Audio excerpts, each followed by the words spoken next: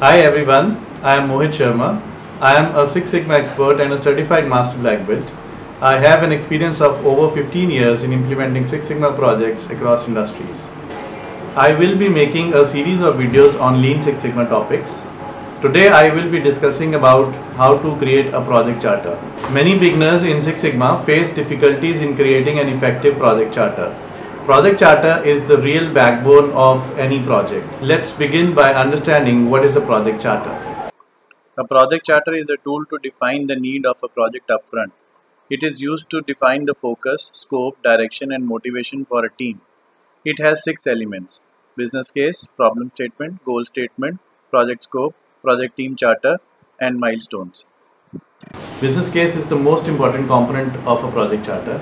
What happens in a business case, it is the citation to get the approval from your management on this particular project.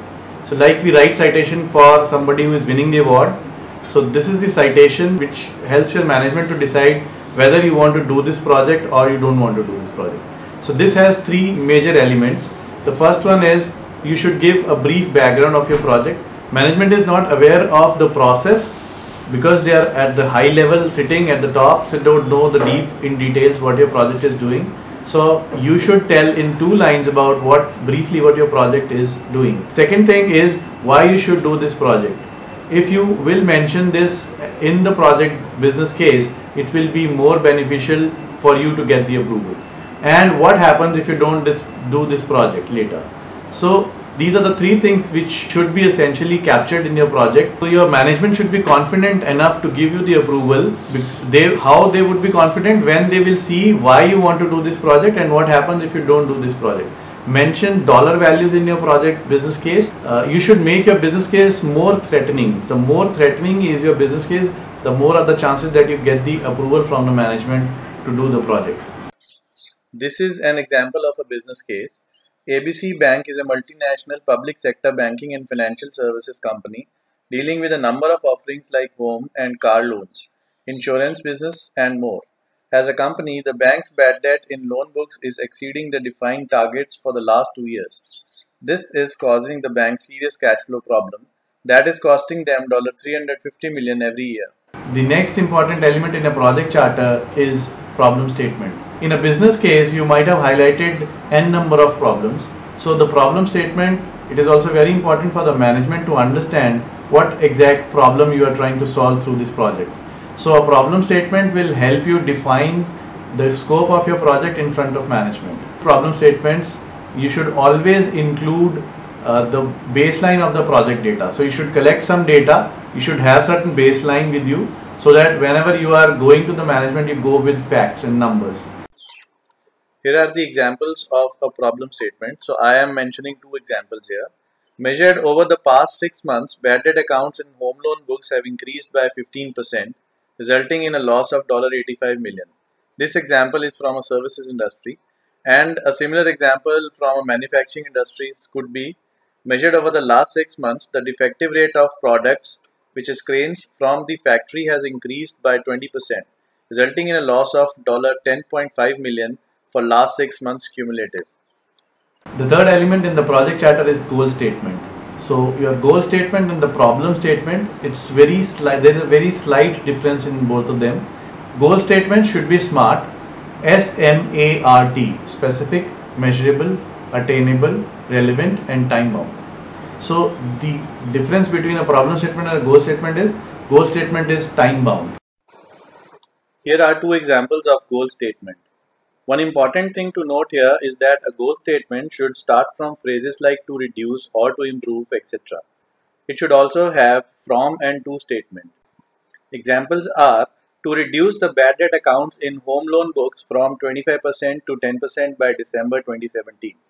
In this example, the phrase is also there, to reduce, and it has from and to statements like 25% to 10%. And it also has a time, which is December 2017.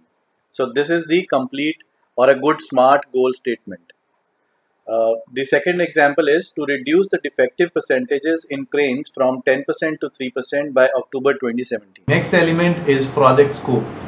it is very important to define it correctly, because the right project scoping can make or break your project. In my initial days, when I was doing my Greenwell project, so I didn't define the scope well. So once I was reviewing my project with the sponsors in the improve phase, that is when they figured out that my scope is not right. In the improve phase, they asked us who signed off this scope. I didn't have the project charter signed off with the scope of the project, so I had to redo that project. It is very, very important to sign off the scope in the beginning of the project. Clearly articulate what is in scope and what is out of scope. And here is the example of a project scope. In scope, bad debt account in the north, east and west regions of home loan department only. And out of scope is all other bank products and also southern region of home loan department. So here we have mentioned both in scope and out of scope. The next element is team charter. Team charter has 4-5 elements which you should take here.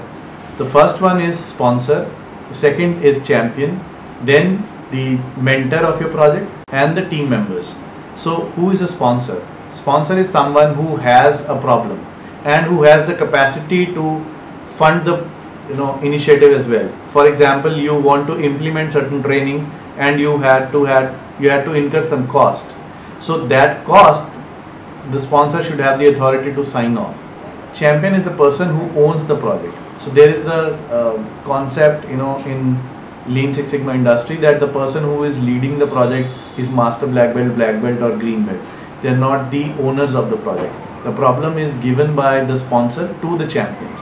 It should be very clear in your head that champion is the one who owns the project. The other responsibility of the champion is to remove the roadblocks if there are any. If there is a team meeting, the team is not listening, or there is something which gets stuck somewhere, so champion's job is to clear off all those roadblocks. Next is mentor.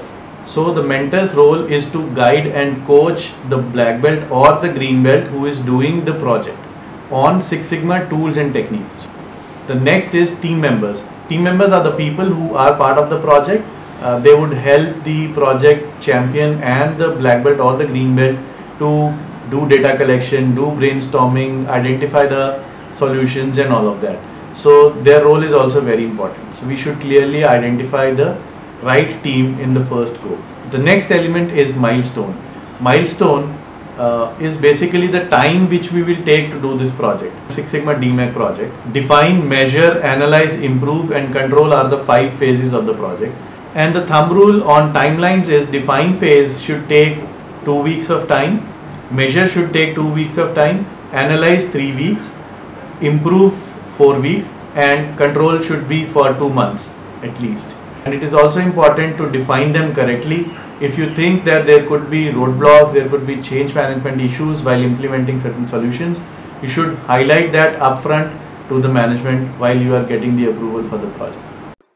This is the project charter template for your reference. That's it for today. I really hope that you find this tutorial useful, and if you find this useful, please give a thumbs up and do subscribe to my channel. Share your comments with me. Let me know in the comment box if you want me to make tutorial on any other topic. You can connect with me on Twitter, LinkedIn and Quora.com. I will mention all the social media IDs in the description box below. I have recently authored my first book, 8 Steps to Problem Solving. Buying links are mentioned in the description box below. You can also visit my website www.MBBMohitSharma.com for further details. Thank you so much for watching.